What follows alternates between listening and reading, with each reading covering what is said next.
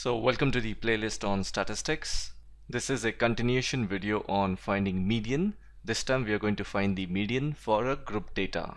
So in the previous video we found the median for a ungrouped data or a discrete series. In case you haven't watched the previous video, you can click on this red box on the screen and it will take you to that video. So with no further ado, let's begin. Let me just get a question on the board.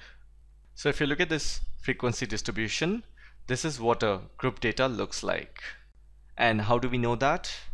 So if you look at the column marks obtained, here the value is given in a class interval, or in other words, it's called a group data. So you can imagine both these columns as xi and fi, and the column number of students is nothing but the frequency. So it's no different, it's just the name of the column is changed, otherwise it is the same. Now let me just directly give you the formula for the median. So for a group data, the median formula is L1 plus L2 minus L1 divided by F into n by 2 minus C. Now this looks like a big formula, right?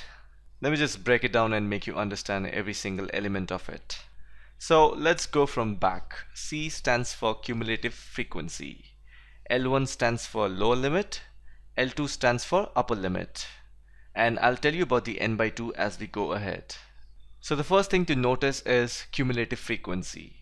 So we have a C in the formula. Therefore, we need to find cumulative frequency. So there is a video in this playlist which tells you about how to find the cumulative frequency. If you haven't watched it, please do so. So let's create a new column called cumulative frequency.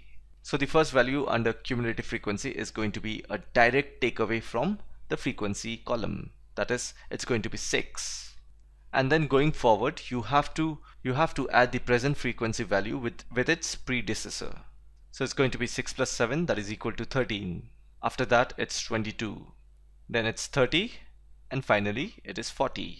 So there you go, we have found the entire cumulative frequency. Now let's find the value of n. So if you remember from previous videos, n is equal to summation of f.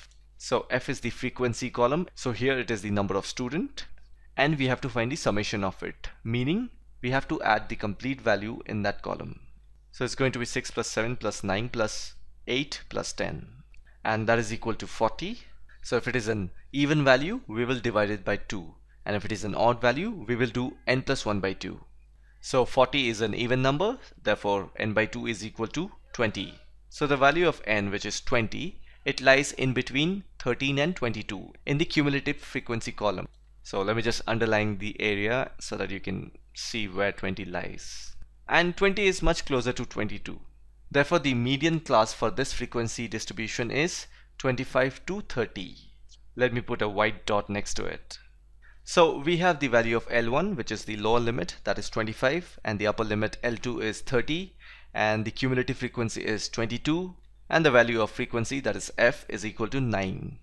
Because we are taking the entire row, therefore all the value is going to replace all these alphabets in this formula. Now all we need to do is we have to replace all these values into the original formula. So let me just quickly write down the formula for you. So it's going to be 25 plus 30 minus 25 by 9 into 20 minus 22, and that's going to give us 25. So the median for the following frequency distribution table is 25. So I hope you followed through all the steps in this video. In case you are stuck somewhere, I recommend that you watch this video again and everything is going to be crystal clear. Thanks for watching, and I'll see you in the next video.